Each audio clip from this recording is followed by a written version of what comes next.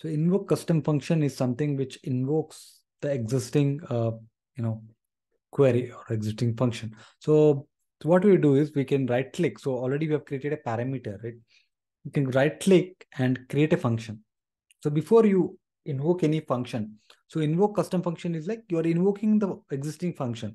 So right now we have not created any function here. Okay, all we have is parameter. You can see a symbol of it here. We have a list which we have converted using convert to list. And we have a query, but we do not have any function. So how do we create a function? Simply right click on this and click on create function. Okay, so provided if there is a parameter, it is well and good. Okay, we can create a function on top of that particular query. So you already have a parameter linked to this financials, right? Now we can right click and create a function. Automatically you can see create function pop-up has come in. You can name a function. And also it says that there are parameters called country parameter to this particular financials query. So I'm adding new function name. Maybe I would call it as I'll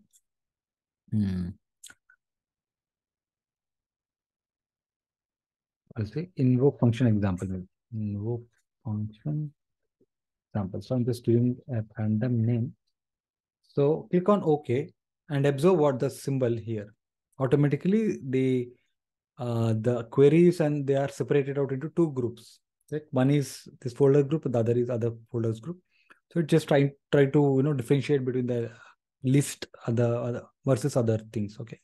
So these three are together because we know this parameter has been linked to this, and directly we have a filter here as a same parameter, and now we have created the function on top of this financials, which is fx, right? You can see the symbol here, it shows us fx, and it just looks like some parameter saying enter parameter because there is a parameter before this function also.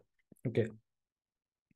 And also you can see there's an invoke option directly available. So what I've done is just created right click and created a function, given it a name. And since it's already a parameter there, it is suggesting us to invoke.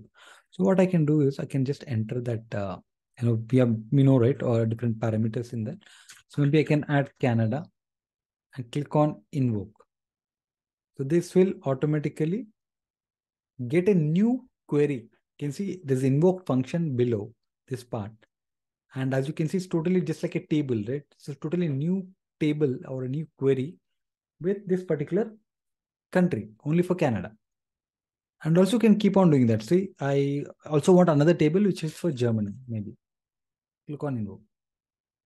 It's another table. So I can rename the, instead of invoked function to Germany data, right? I can say this is for Canada data. Right? So these are two separate queries which are not having any parameters as such. We're just invoking from the function directly invoking it from the function. Okay. Well, this is a parameterized thing which will dynamically change though, but this is something which is independent of that particular filtered, parameterized query. Rather, we are invoking the data to a specific thing. Okay. So this is how the invoke function works. And there's another option that we could directly invoke from here, right? So I'll give you another example. So this direct invoke custom function can also be written. So let's say for that, I'll use some other data set. I'll quickly get an Excel workbook, which is on my desktop. Okay.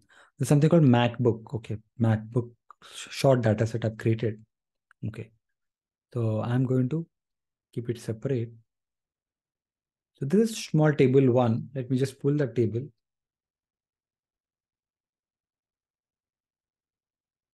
All right. So just for the easy purpose, I'm just moving this into new group. So, invoke function demo 2. Okay. So I wanted to minimize others so you guys don't get confusion. Okay.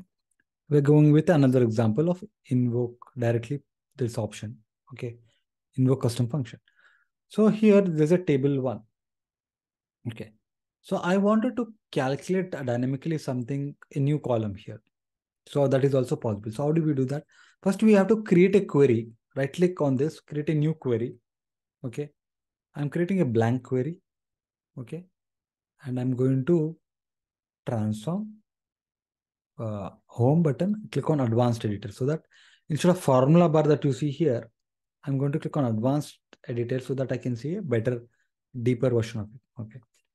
So now I'm going to type in something, let's say the brackets. This is some format that you can see. Let's say INR as number. So I'm just giving the format. So INR is some any number, like can give it XYZ also. XYZ, any name of that particular field that I'm planning to create.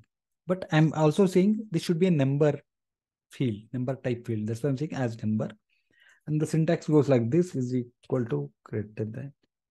And we would say simply XYZ maybe into 80. So what I'm trying to do is, if you look at the table that we have a MacBook variations and it says in dollars, what is the price? Like $1,200 or $1,300. But what I'm doing is I'm trying to create some formula, which is like each $1 is 80 rupees, right? So I wanted to get in INR, right? Indian rupees. So that's the reason I'm creating an XYZ or INR kind of a field just to get that value. So I just created some random query and clicking on, you can see there's no syntax errors have been detected. So everything is good. If there's something wrong for say, I'm not going with the syntax, let's say. So there is something wrong. So you can see there's some error throws up like this. Okay. So I'll go back to this and I'll just try to add that symbol and click on done again. Now things are fine. And also it's expecting me to enter the parameter that's like, okay, INR. So whatever, let's say just for checking, if I can enter 2 and click on invoke, it will invoke this 2 into 80, right? 160. Okay. I'm deleting this. I can delete this invoked one. I'm going back to this query. So it's like a function that we have created, which will act like, invoking whatever we want. So we can use it for data that we have done here, right? We can use it for calculation also. So when we use it for calculation, we can go back to this table 1, okay, and click on this add column.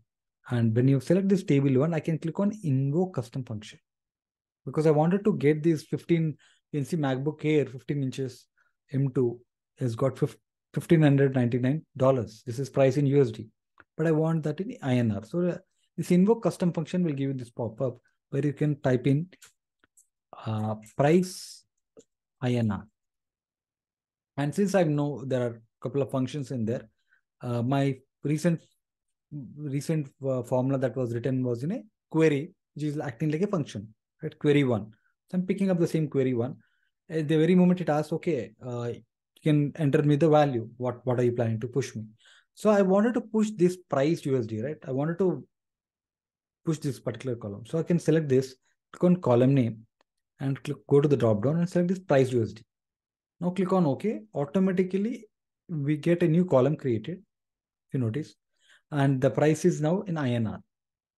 Okay, $1,599 is into roughly like 1,27,920 rupees. Okay, this is the price of each one.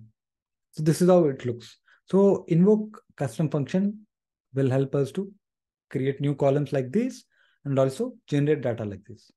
This is what invoke custom function does.